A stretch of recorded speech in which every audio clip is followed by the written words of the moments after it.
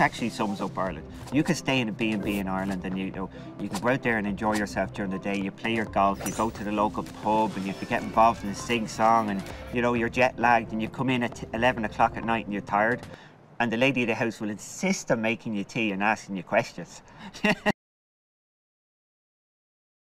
Most people genuinely take it to heart and they want to make sure that everybody who comes here, everybody, has a time in their life. And I think that's really the biggest key, that people in Ireland have bought into it, that it is very much part of our culture to make sure that our guests, our tourists, all go away thinking this was the best experience they've ever had.